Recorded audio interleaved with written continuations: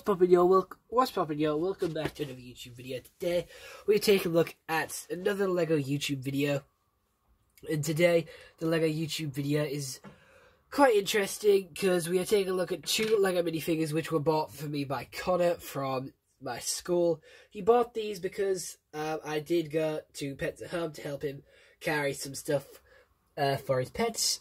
I didn't make him buy me these, however he did buy me these as like a reward, but I did feel bad for making him buy me stuff for me to go, because I didn't want to go in the start, but I did get two LEGO figures out of it. So we have this person here who has some nice like armor, some nice leg printing, arm printing, side leg printing, torso printing, nice clear sword as well. She has a very nice face print and some nice blue hair, and if we do turn it around, we can see an angry expression with the rest of the blue hair.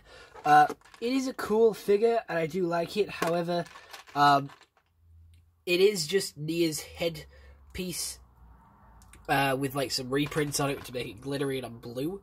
However, it is, if you just look at it against Nia, you can see it's the exact same face print from the LEGO Ninjago movie with some added glitter. However, it's a very cool figure. Thank you to Connor for getting me this one. It is very cool, and I do like it. Moving on to the next figure he got me, which is the alien, who has no back torso printing, but very nice side torso printing. No, very nice side leg printing and arm printing. A very nice torso print there with some legs and a little blaster and some little green translucent head on the back. With some printing there, which does look like it's an exploding egg in my opinion. We do have a nice sort of Shrek head here, Killer Moth sort of head with some eye printing on top. And we do have two expressions, both of them being happy. He is quite happy here, and then he's just like normally happy in this one. He's not too ecstatic, he's just okay. However, it's really cool design how they chose to use the mask as its face.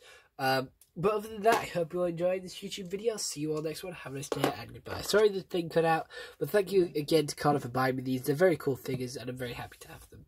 But other than that, bye-bye.